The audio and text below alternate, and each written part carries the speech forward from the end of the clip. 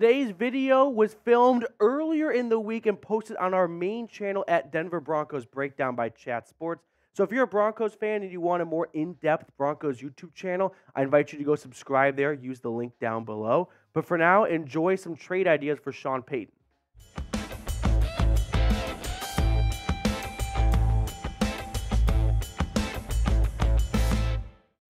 Coming up on today's show, we're going to recap the latest draft rumors surrounding the Denver Broncos as ESPN put out a pretty good article with what they're hearing heading into the 2024 NFL Draft. But I first want everyone watching to weigh in for me in the comment section below. What position should the Broncos pick first? Our lead draft expert here at Chat Sports, Tom Downey, slacked me this morning saying, what do you think Denver's going to do at 12? I said, honestly, no idea. I mean, they can go so many different directions, whether it's trading up, trading back, staying put. And if they do stay put, they could go anywhere from Brock Bowers to maybe an offensive lineman. So with that being said, let's get into today's show here. As Matt Miller wrote down what he's hearing going into the draft, and it included a nice little tidbit on your Broncos saying, speaking of offensive tackles, another team to keep an eye on is the Denver Broncos. Left tackle Garrett Bowles is entering the final year of his deal, one that was signed by the previous regime, and will turn 32 right after the 2024 draft. The Broncos are light on draft picks without a second round this year, but should be considered a team to watch at tackle in round 1 or round 3. This does not shock me as Denver being labeled as a team that might go after an offensive tackle. Now, what will shock me is if they draft an offensive tackle and keep Garrett Bowles, especially if they take an offensive tackle in round 1. Round number 3, not so much. You can kind of have him sit for a year and then maybe take over from Bowles. But to have your 12th overall pick be used on a position that won't even see the field, barring an injury, that seems like a little bit of a waste. When you look at Denver's offensive line, you've got a really solid group altogether, I think. Bowles, Powers, Forsythe / Wattenberg / Mustafer, they're all battling for the starting center role, and then Miners and McGlinchey. Now, the first round of the draft and really the first 2 days of the draft, they're going to be filled with really good prospects on the offensive line, and specifically at offensive tackle. When we talk about who I expect to go round 1 in this year's draft, we're looking at Joe Alt from Notre Dame, who I think is going to be like a Hall of Fame tackle. I don't want to get ahead of myself, but I just think he's that special and that surefire of a prospect. Olu Fashanu out of Penn State, he's another guy to keep an eye on as well. Played a lot on the right side of the offensive line, 78.8 overall PFF grade last year. No sacks allowed, 10 hurries, and 4 penalties to go along with it. He's 6'6", 312 pounds, 2-year starter at left tackle, I beg your pardon, making 21 career starts on the left side of the offensive line. I kind of glossed over Joe Alt, mostly because I expect him to go top 10. So unless Denver's trading up for him, which I don't think they would trade up for an offensive tackle, he's likely going to be long gone by the Broncos at pick number 12, but Olu Fashanu may very well be there at pick number 12. Another guy to watch for is the Alabama offensive lineman J.C. Latham, 81.9 overall PFF grade.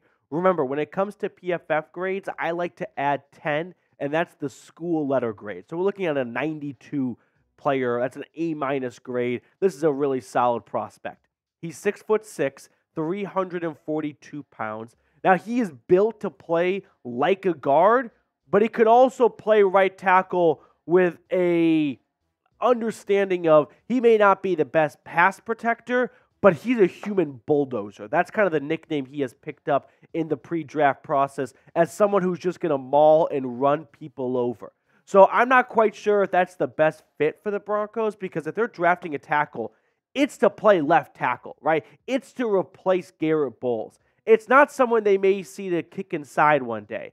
They've got Ben Powers. He's probably not going to be here for the next 10 years. Quinn Miners, I sure hope, is, though. But J.C. Latham, just from a athletic standpoint, he's one of the freakiest athletes at that position. Moving on here to the Oregon State tackle, Talise Fuaga, 88.2 overall PFF grade. No sacks allowed for the Beavers last year, and only 2 hits given up. He is 6'6" as well. you might be noticing a pattern here. They're all massive human beings, okay? 324 pounds. Now, he's got a lot of experience at right tackle, 25 starts there. But some people project, like Latham, he may be a guard in the NFL. So once again, I'm not so sold on that being a great fit for the Broncos because they should not be looking for guys that are in-betweeners, right? They should be looking for clear and definitive tackles, whether that's Olu Fashanu or Joe Alt if he somehow falls to Denver at pick number 12. This next guy I think is definitively a tackle.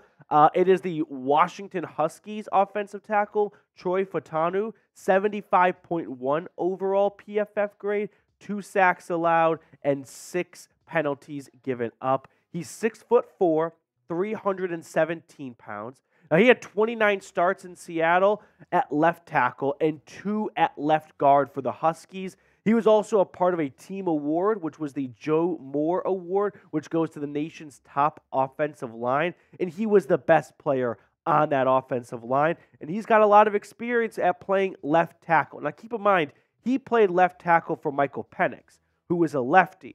So kind of flip-flop that in your brain, where for a righty, that's your right tackle, right? That's not the blind side tackle. That's not the guy that's going to get the big paycheck in free agency.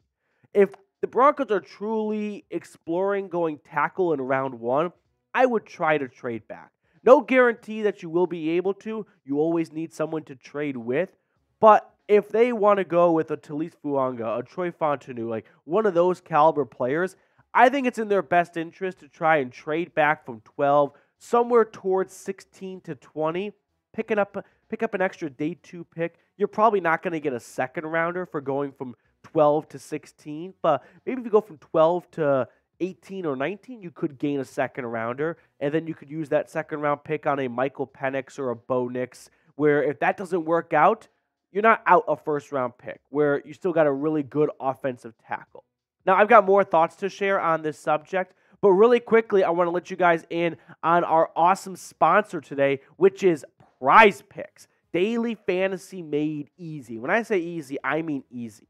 All you do is pick 2 to 6 players and then choose more or less on their projected stats. Now, if that's not clear enough for you, let me give you an example of what I'm talking about. For the national championship game, I'm taking the less on Zach Edey. He took down my Tennessee Volunteers, so this is more of a spite selection than anything else, but it's 38 points, rebounds, and assists combined. Also, if I'm taking the less on Zach Edey, I'll take the more on a UConn Husky. And then I like the more on Luka Doncic tonight, 52.5 points, rebounds, assists combined. The Mavs are hot. I'll take the best player on the team by a mile on the more. So if you like my selections and you want to have some fun while watching college basketball tomorrow, the NBA, the NHL, whatever it may be, download Prize Picks today and use code CLNS for a first-time deposit match up to $100.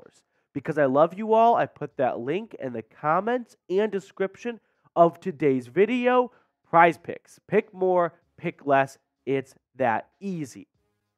So after running through some of the round 1 offensive tackle targets, let's say Denver decides to wait till round 3, like Matt Miller pointed out as a possibility, and they target it with their 76 overall pick.